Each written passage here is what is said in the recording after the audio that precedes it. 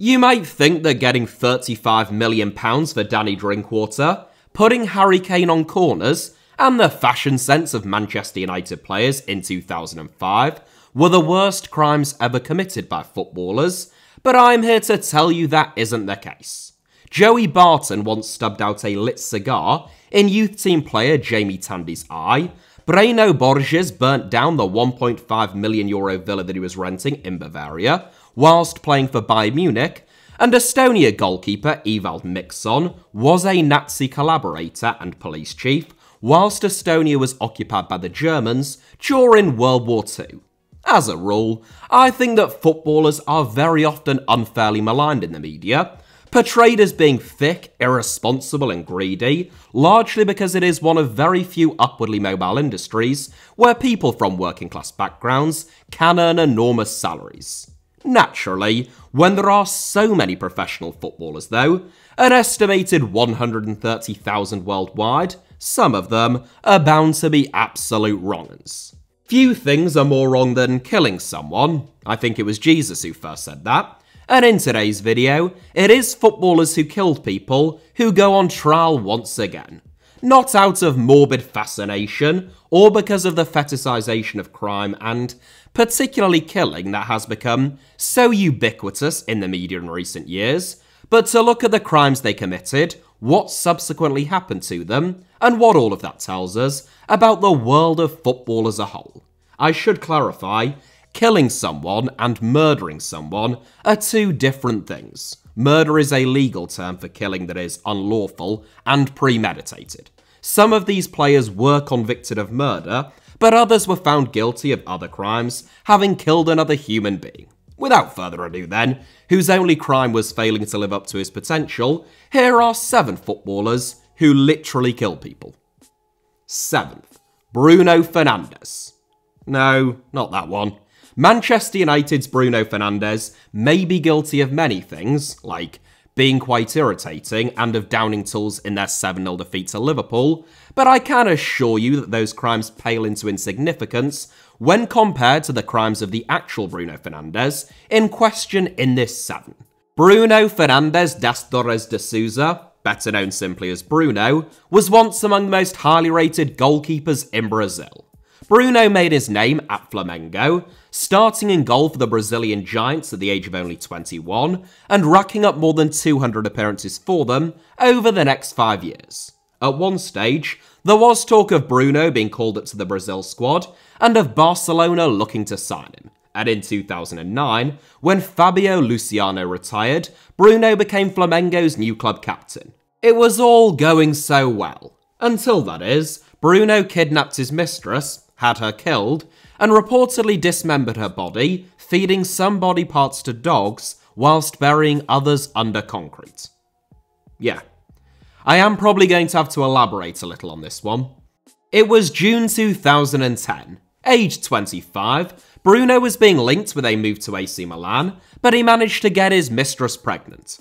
After failing to convince his former lover to have an abortion, Bruno denied that the baby was his, probably because he still had a wife, and refused to support the child. The woman, Elisa Samudio, also aged 25, then sued Bruno, and shortly after that she went missing. It wasn't until Bruno's 17-year-old cousin went to the police and told them that he, Bruno, and an accomplice named Luis Henrique Ferreira Ramau had abducted Samudio that Bruno was arrested. Bruno's friend and accomplice Ramau hired former police officer Marcos Alonso to handle the killing, who did so by asphyxiation. As the gruesome details of the case were made public, it led to a national reckoning in regard to gender-based violence.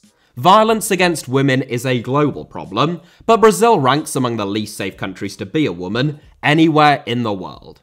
A 2015 government study revealed that every 7 minutes, a woman is a victim of domestic abuse in Brazil, and 70% of women will suffer some form of physical violence at the hands of a man over the course of their lives. Bruno had already abducted Samudio once, force-feeding her abortion medication, and putting a gun to her head. When she told the police, though, Bruno accused her of lying, stating, It's not the first time she's lied to get me in trouble. She cannot cope with the fact that I don't want to be in a relationship with her.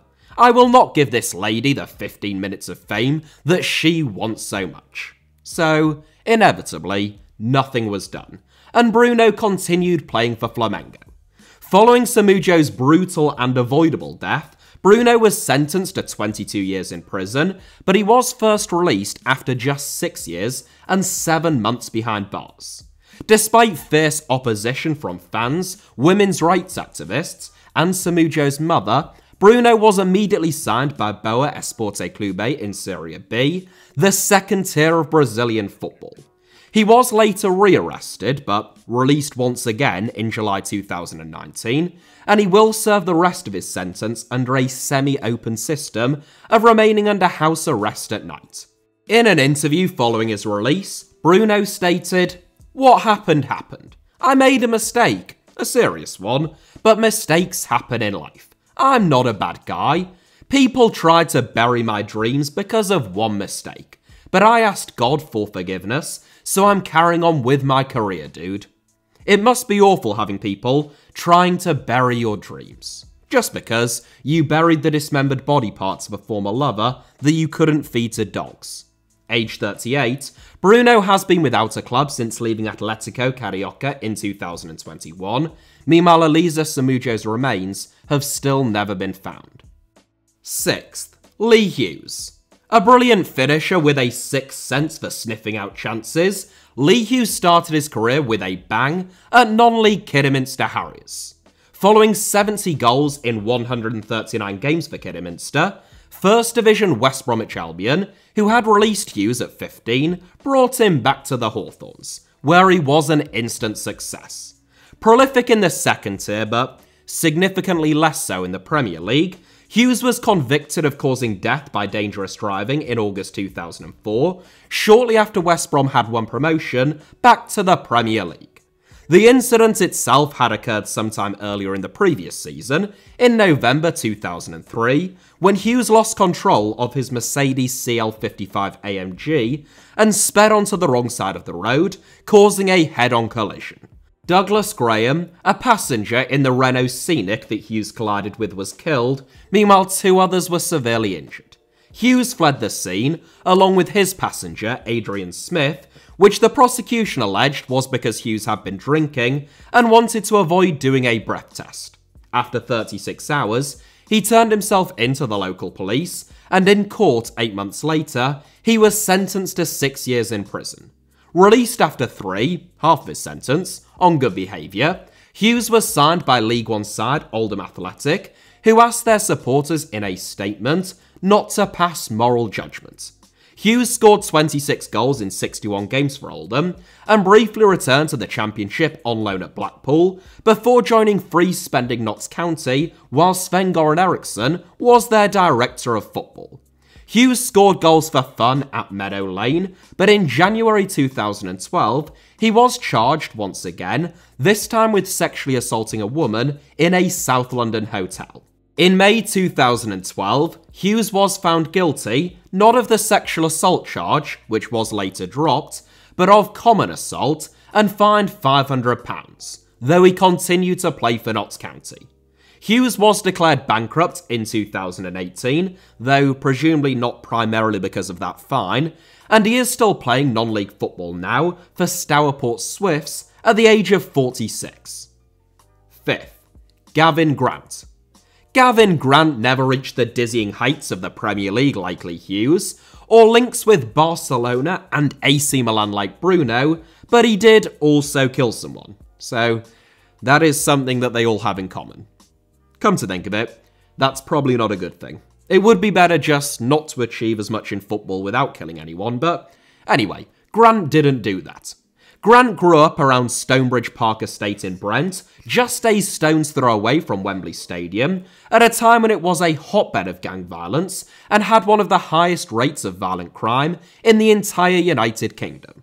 The average age of gang members in London is just 21, and most first become involved when they are much younger than that. Grant was no exception, and whilst he had a promising future in football, he lived a double life. Teammates and coaches knew Grant as a funny, endearing, and notably well-behaved young man who trained well and kept his head down, but outside of the sport, the reality was something quite different. Grant was first arrested on conspiracy to murder charges whilst playing for Millwall in League One, but he denied the charges and continued to represent the club.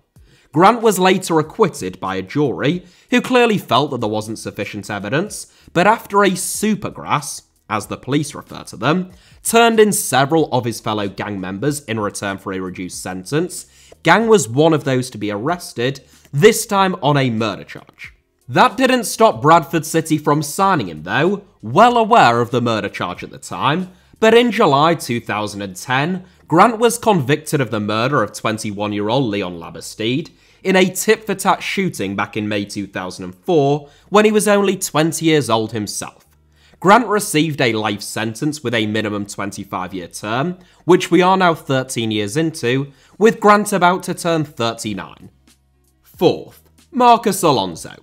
The fact that Marcos Alonso caused a fatal car crash is fairly well known now, though it has taken a while for that to become the case, but the details of the incident and its aftermath are still rarely discussed. That is all the more unusual given that Alonso was playing for Bolton Wanderers in the Premier League when the accident happened. The third generation of a footballing dynasty in Spain, Alonso's grandfather spent 8 years at Real Madrid, meanwhile his father represented both Barcelona and Atletico Madrid and won 22 caps for Spain. Alonso only ever played one game for Real Madrid before being sold to Bolton, threatening to become the black sheep of the family, and his career was thrown into further doubt when he was charged with an alleged crime against road safety, driving while over the alcohol limit, a crime of negligent homicide, and of causing reckless injury. Aged 20 at the time, Alonso was back in Madrid from Bolton, driving a BMW with 4 passengers when he collided with a stone wall. One of the passengers, a 22-year-old woman, was rushed to hospital with an intracranial trauma, but was pronounced dead just 30 minutes later.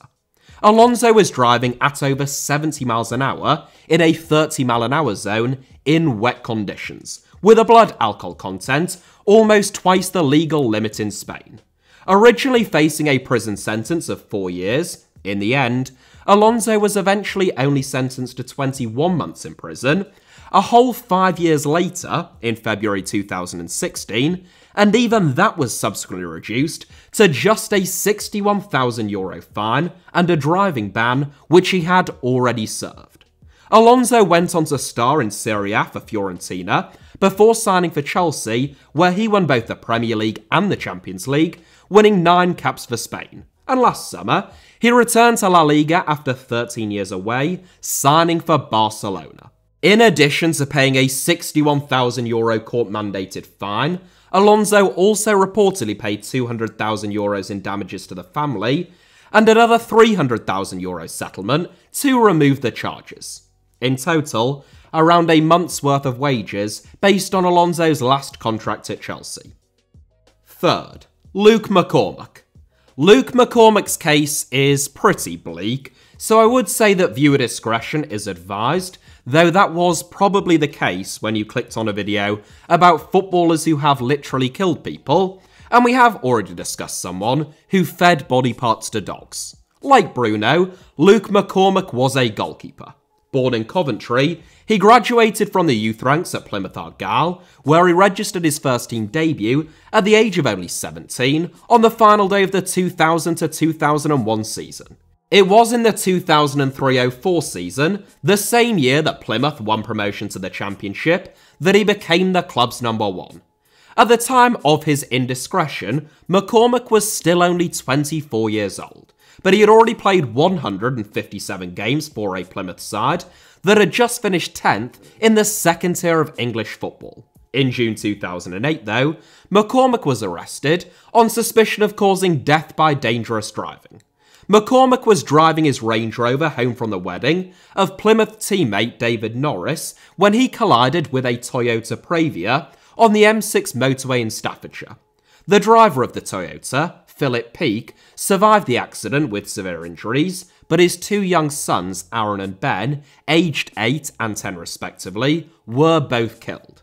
A court heard that McCormack had been driving like an idiot at over 90 miles an hour with a blood alcohol level that was over twice the legal limit. A month after his arrest, but before he had been sentenced, Norris, whose wedding McCormack was driving home from, celebrated a goal for his new club, Ipswich Town, by gesturing as though he was wearing handcuffs in support of McCormack. Norris, who was subsequently fined by Ipswich, denied that he was mimicking wearing handcuffs, though I believe he has since admitted that was the case and has expressed regret. McCormack was sentenced to 7 years and 4 months in prison, but he was out in less than 4. Following his release, and still aged only 28, McCormack played briefly for non-league Truro City, before joining Oxford United in League 2, and eventually returning to Plymouth just a year after his release. McCormack went on to play more games for Plymouth Argyle following his conviction and prison sentence than he did before it, only leaving the club and retiring from football, now aged 39, at the end of last season. Second, Alexander Villaplan. A man who has cropped up on a couple of videos in the past on this channel, Alexander Villaplan was one of the very first people that I ever wrote an article about when I started in football journalism in 2015, though I've never actually made an entire documentary about him on this channel because Tifo Football made a short video about him in 2018.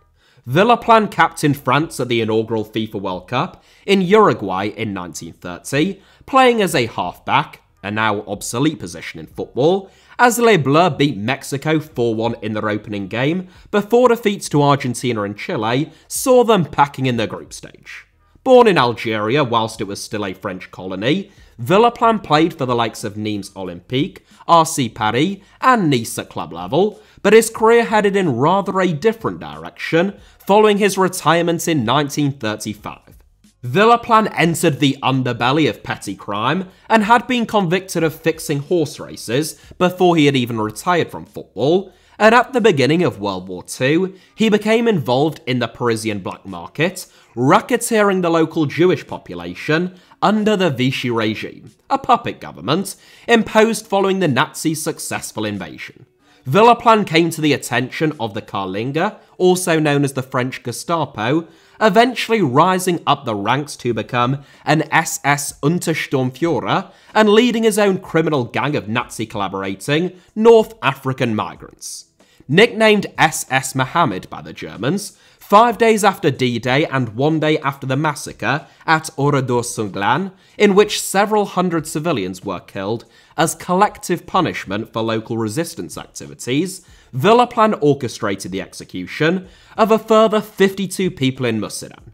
6 months later, once France was in Allied hands, Villaplan was sentenced to death for his direct involvement in at least 10 killings, and he was killed by firing squad 3 days after he turned 40. First, Patrick Kluivert. One of the biggest names in European football during the mid to late 1990s and in the early 2000s, Patrick Kluivert was a 6'3" whippet with fantastic skill, excellent movement, and dominant aerial ability. He starred, most notably, for Ajax and Barcelona, in addition to scoring 40 goals from just 79 caps for the Netherlands, a record of better than a goal every other game.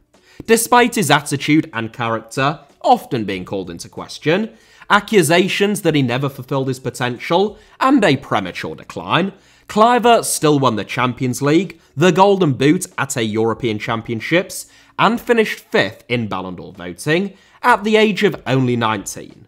I'm not saying that Kluivert killing someone has been airbrushed from history, but I scrolled through his entire Wikipedia page and I couldn't find it mentioned anywhere.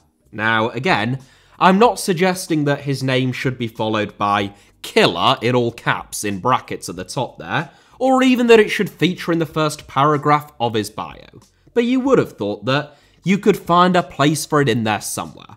There is literally a whole segment dedicated to Kluivert's personal life if you wanted to bury it away, which tells you the place in which his parents got married, but not the fact that Kluivert accidentally killed another human being. It seems like rather a notable omission. Kluivert was just 19 years old at the time, driving his friend's BMW M3, which he wasn't insured on, through a residential area of Amsterdam at more than twice the speed limit. Kluivert was travelling at 104 km an hour through a 50 km an hour zone when he collided with the driver's door of a Ford Orion. The driver, Martin Putman, a 56-year-old father of two, theatre director, and lifelong Ajax fan, was killed on impact. Meanwhile, his wife Hanny survived as a passenger, but suffered serious injuries. Kluivert admitted to speeding, but denied the charge of causing death by dangerous driving. He was found guilty regardless, but managed to avoid prison time, sentenced to just 240 hours of community service instead. 6 months later, Kluivert left Amsterdam to join AC Milan, and he was the Netherlands' all-time record goalscorer until his record was broken by Robin van Persie in 2013. That is it for today's video.